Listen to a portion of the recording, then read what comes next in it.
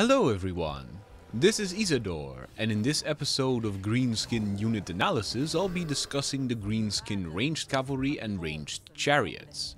While their ranged cavalry units are not nearly of the same quality as those of other factions like the Marauders of Chaos or Empire Outriders, the Greenskins make up for this in cost. Their ranged cavalry is the cheapest in the game, letting Greenskin players take several squads of specialist harassers without hurting the rest of their force. Goblin Wolf Rider archers have two things working in their favor: speed and numbers. At 60 riders per unit, they're some of the largest cavalry squads in the game, which is especially helpful for ranged cavalry as this increases the size of their barrages. More soldiers means more arrows. They also get vanguard deployment, so the enemy is always left to guess where you may put your Wolf Rider archers. Meanwhile, their extreme speed helps them outflank the enemy and take shots at their vulnerable rear.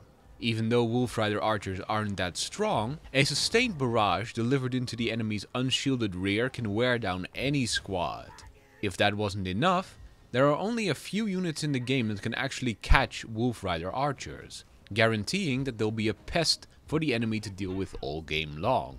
Ideally, anyway. Like other types of ranged cavalry, Wolf Rider archers get outgunned by enemy ranged infantry, who overwhelm them by sheer weight of fire. They do have the benefit of being able to do drive-bys, since Wolf Rider archers can fire while moving, which with some micro can help them avoid arrows or crossbow bolts. But Gorg help you if the enemy has guns. Wolf Rider archers also use crappy bows, so their armor piercing damage is extremely low, rendering them almost useless against heavily armored units. If you want a unit that can harass the enemy and you're not expecting him to have much in the way of heavily armored units, Wolf Rider archers are a great and cheap nuisance to throw your enemy's way. However, don't let them get caught by enemy melee units or enemy ranged fire. In either situation, they won't last long. Flying units especially can often outrun the Wolf Riders and rout them with ease. Forest Goblin Spider Rider archers are a lot more durable than Wolf Rider archers, and are a lot better in melee thanks to both their higher stats and poisonous attacks, which makes them a lot harder to deal with than Wolf Rider archers. These guys also get both Vanguard deployment and Strider, meaning they can deploy in a much wider zone and can move through swamps and trees without slowing down. However, their overall range damage output is actually lower than that of Wolf Rider archers. This is because their projectile damage is basically the same, but there's fewer archers in the Spider Rider archer squad than in the Wolf Rider archer squad. To make up for this, Spider Rider archers have poisoned arrows, which lowers the damage output of whatever squad they hit. This makes Spider Rider archers a bit more useful as a support unit rather than a harassment unit, as you'll be looking to shoot the enemy in the back while they're engaging your other units to apply that poison debuff. And maybe also kill a few soldiers while you're at it. Spider Rider archers are also a lot slower than Wolf Rider archers, and while they're still speedy, there's a lot more units that can reliably catch them. However, they do have the benefit that the poison effect slows enemy units too, which means every barrage they fire will let them put more distance between themselves and their targets. Add to that the benefit of Strider, and these guys can be incredibly elusive on forested or swampy maps. If you want a unit that can apply poison wherever needed and do so quickly, Spider Rider archers are a great choice for that. Unlike Night Goblin archers, who you could argue are their counterparts when it comes to ranged poison, Spider Rider archers are a lot harder to catch, which means you don't have to worry as much about keeping them safe as you would with your ranged infantry. The downside is that their overall damage output is a lot worse. Goblin Wolf Chariots are a bit of a jack-of-all-trades unit. They can be used to harass the enemy using their high missile damage to take out enemy soldiers, and using their superior speed to get away if something threatens them. However, as chariots they also have a great charge bonus, and an anti-infantry bonus on their weapon damage, which lets them deal heavy damage by crashing into enemy infantry squads, all the while shooting arrows as they move in and out of combat. As such, Wolf Chariots are pretty versatile, but they're certainly not perfect. While their missile damage is very high and they have a lot of ammunition, there's only 12 effective archers in the squad, 2 for each chariot, so at range their killing power is very limited. In melee, they can hit very hard as chariots do, but they are the weakest chariot units in the game. so they tend to struggle with pushing through very dense infantry formations, and they sure don't want to get bogged down. And when they do hit, they don't cause as much damage as other chariot types. And, like all chariots, charge-resistant infantry can provide an almost impenetrable wall to their attack. Unlike other chariots, however, wolf chariots are so fast that they can outrun just about any other type of cavalry, which means they are a lot less liable to get intercepted by enemy cavalry than other types of chariot. If you want a versatile, fast, hard-hitting unit in your army, but you don't want to spend a lot of gold, wolf chariots are a good choice, provided that you're willing to micro them.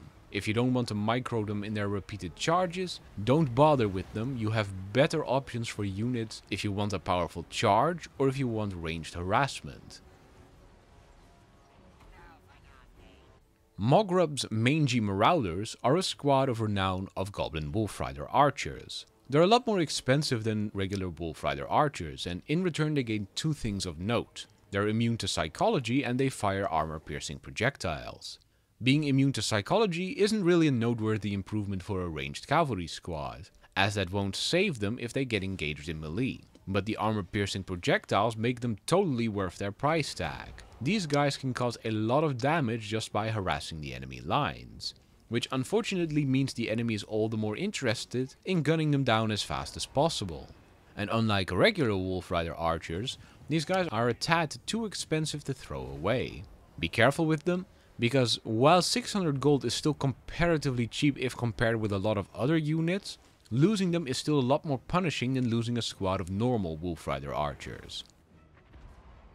The Teef Robbers are a unit of renown of Goblin Wolf chariots. These guys are a bit less clear-cut if they're a buff over regular chariots or not, but they have a couple of things that make them interesting to the imaginative commander.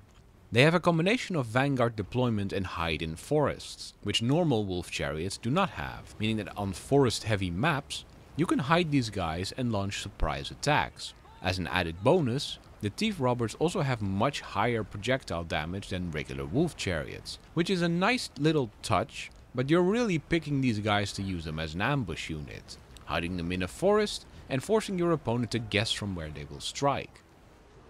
The Deff Creepers are a unit of renown of Forest Goblin Spider Rider archers, and they have several improvements over the base unit. Their biggest eye-catcher is that they have regeneration, which means they constantly regenerate health. This makes them incredibly hard to take out, since small amounts of damage they'll simply heal away, which means these guys actually have a chance at beating enemy range squads at their own game. As with a bit of microing, you can dodge as much fire as you can and regenerate away the rest of the damage that you take. They also have Stalk, making it even harder for the enemy to anticipate where these guys will strike, since they will hide in any terrain type and can't be seen until spotted.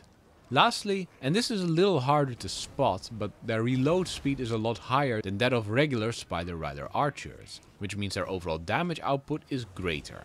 This is excellent, though it does have the slight drawback that they'll run out of ammo sooner. If you're only planning on taking a single squad of Spider Rider archers to apply poison with, these guys are a great choice, as their combination of regeneration, stalk, and high movement speed make them a tremendous nuisance for the enemy to deal with. That's it for the Greenskin ranged cavalry. If you liked this video, don't forget to press the like button and subscribe to my YouTube channel. If you'd like to support me in making more content, please visit my Patreon. You can find a link in the description below. Thank you for watching and see you all in my next video.